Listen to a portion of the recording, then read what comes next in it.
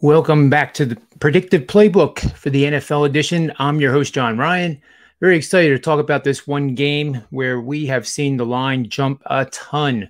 Back when the Westgate released the first lines for every single week of every single game, both side and total, we had the Jets as basically a 4-point underdog, expecting, as expectations were much higher than they are right now for this team. And the Jets are a team right now that simply may not win a game. So this line now has jumped up to double digits in favor of Denver, and for obvious reasons. And after the 25-6 loss to the Patriots last week, the Jets have now failed to score a touchdown from scrimmage in 14 consecutive games over the past 5 years.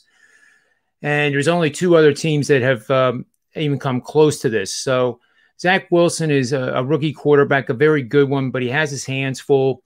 He went up against Belichick last week, who improved to 22-6 against rookie quarterback. But let's not forget, the head coach Fangio of Denver is also very astute at playing and defeating and conquering rookie quarterbacks, because he's 18-9 as a defensive coordinator or the head coach against rookie quarterbacks.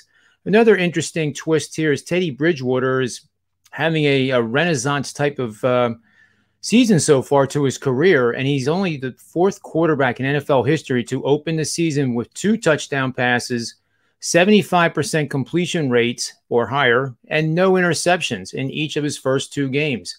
That is truly amazing, and that makes this assignment for the Jets all that much harder. We have a bet here. We're going to bet under the first half total in a conference matchup, and in this case, the total is 21 or 21.5 points, depending on where you're at. But we're going to bet under the first half in a conference matchup. One of the teams had fewer than 6 wins last season. The other team had fewer than 8 wins last season, 59, 25, and 2 for 71% winning bets over the last 10 seasons. There you have it. First half under. Thanks for watching, and look forward to my college football video coming up soon.